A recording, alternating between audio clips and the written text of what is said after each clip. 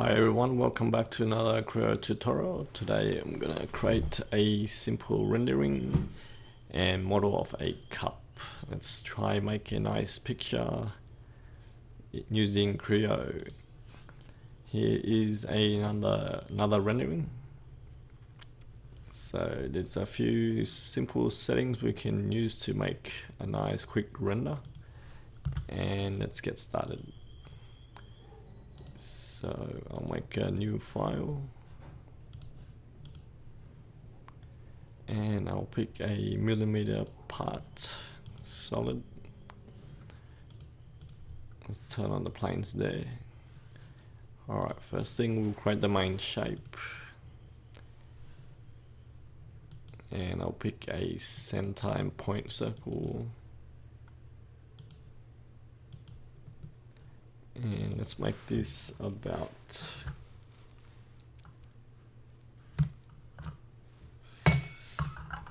75 millimeters, and then we'll extrude that up about 65.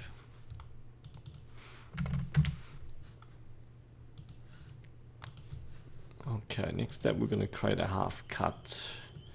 So click extrude, click on the bottom surface and draw a circle from the center. Make it about 66 mil and accept. And we're gonna go extrude up and click remove material. And flick. Make sure we turn on remove material, remove on the outside and then up. And let's make it go about halfway, which is 33. And then we accept. And we're going to add a round here. Click on this edge and click round.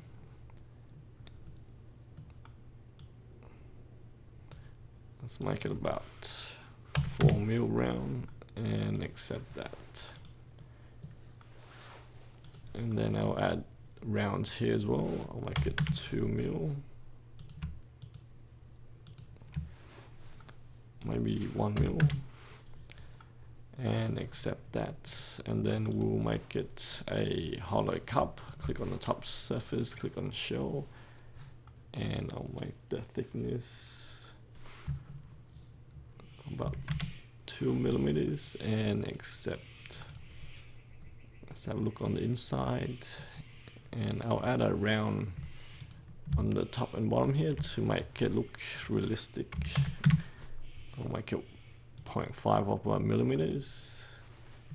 I'll press Ctrl D to reset the view, and finally I'll add a handle to the cup. I'll load in reference so we can measure from. So create a reference here and here, and I'll click a rectangle. I'll draw a rectangle just past this reference. And I'll set this distance from here and here to be about 2 mil. So it attaches to the cup, and I'll make this about 18. And let's bring this down to about 28. And then what I'm going to do is click circle. I'll click on free tangent circle. I'll make a circle tangent from here, here, and here. And then I'll press the middle click button to do it again. It's not doing it again, so click again. And the middle click button to finish. And then we go delete segment to turn this into a handle. Let's remove these lines.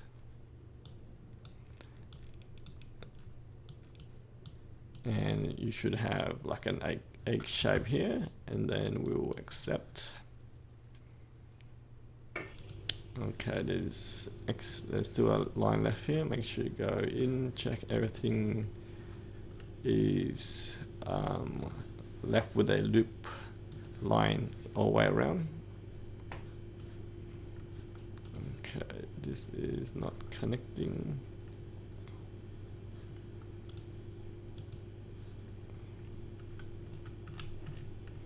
Just click on the corner tool here and make it attach.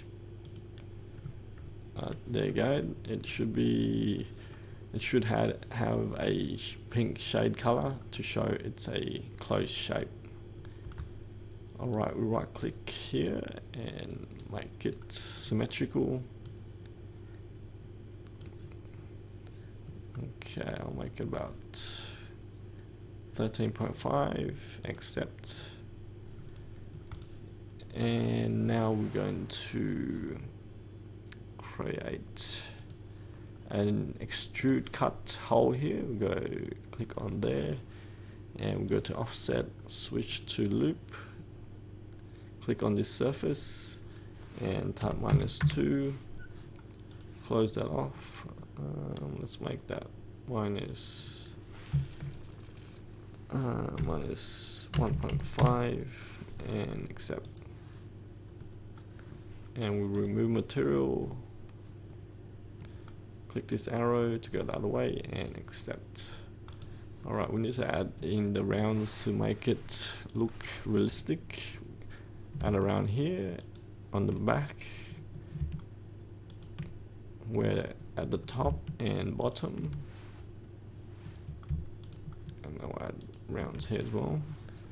I'll accept that, and finally I'll add a round here, here, and on the other side. 0.5 looks good. Alright, there you go, we're finished with that. We have our model.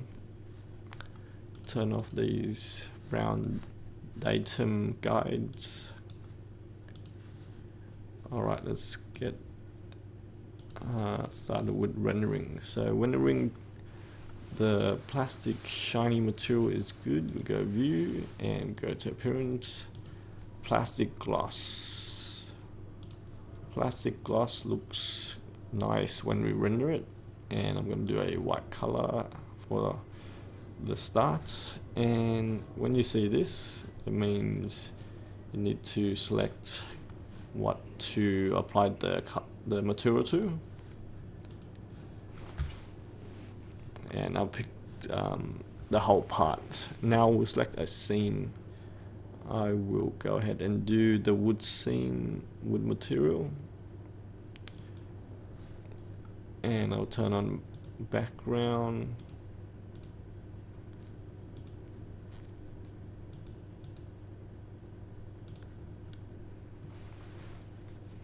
And then we go application, render studio. And let's have a look. Let's try the other scene. Alright, this scene looks better.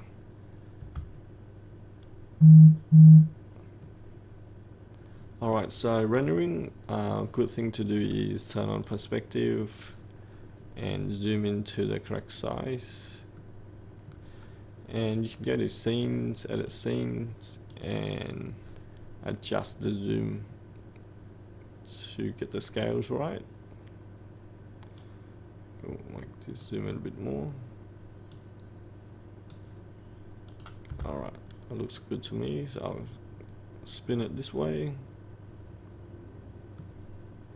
And then in rendering, we put on the sample. Samples reduce the noise. It takes longer, but makes the picture look good. So I'll make it about 40, and I'll go ahead and hit render. Alright, I'm gonna pause the video and see the results. Okay, here's the results. It looks less noisy. You can see it's got nice reflection there. The material looks like plastic material. The rounds makes it look realistic. And let's have a look at, here's another sample one. If you change the color, you can make it look different. So there you go, that's a nice simple tutorial on how to create a nice image very quickly. Thanks for watching, have a nice day.